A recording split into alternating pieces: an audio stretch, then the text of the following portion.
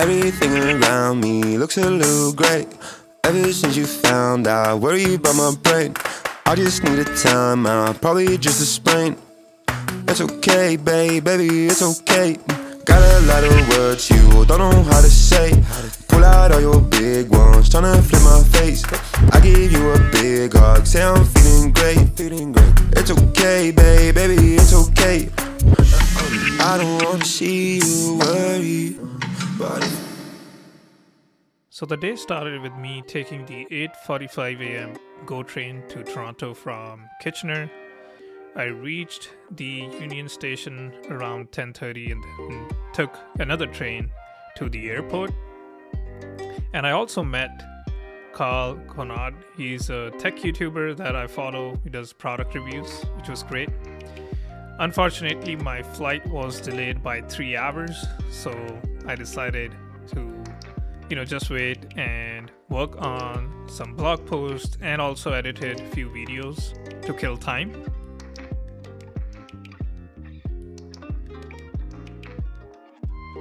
Okay, so they finally made the boarding call and you're finally gonna take off. So here is the Toronto airport. You can see it was really sunny that day, which is good. And I finally landed in Tampa. This was my first time in Tampa, Florida. I've been to Orlando last year. The next day, we had Steve Wozniak, the co-founder of Apple, at CIVO Navigate as the keynote speaker. It was a great convo. Learned a lot about how Steve's childhood was and his interest in technology. It was great seeing him.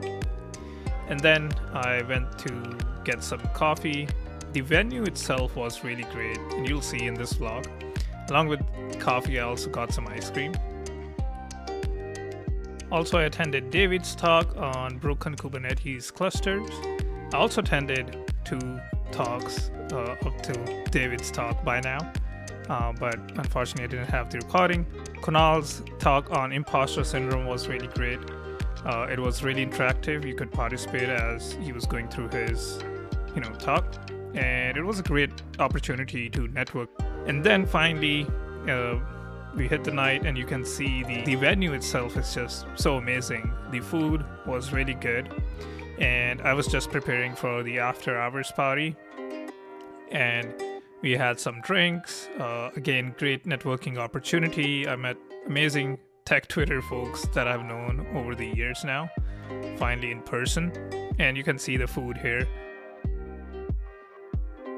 And then day 2, this is where our Airbnb was. I just wanted to show it. Only took 10 minutes for a walk. It was a great neighborhood. I loved the warm weather. Coming from Canada, it was really harsh winter at that time in February, so this was a good change of environment. And I just wanted to give you a quick B-roll shots of the venue itself.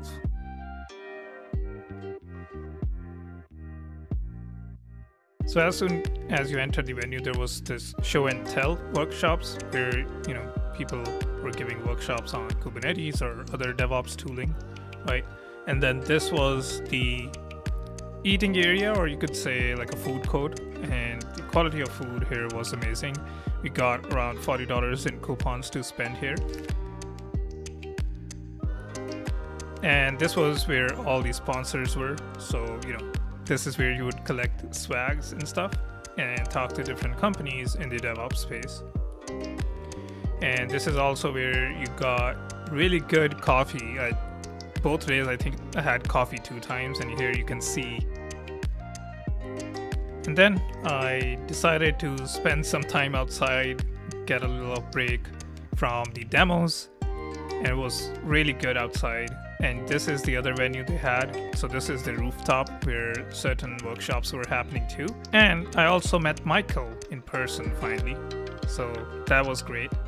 So I'll show you the rooftop venue in a bit, because my workshop for GitHub SMS alert action talk that I was gonna give was also at the rooftop. Attending some more workshops here. And then we also decided to have a meeting with the Cube Huddle team. So that's happening in Toronto in May. Go check it out. The link is in the description if you want tickets. And I think the CFP is now closed.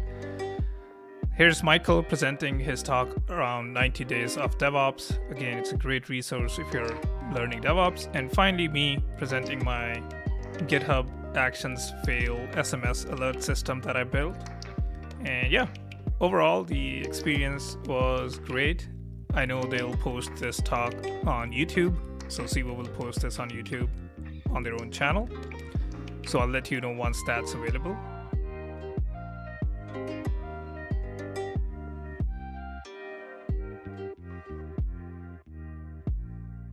And then, as I said, the views were just amazing. Here you can see the outside of the rooftop. This is the view you had.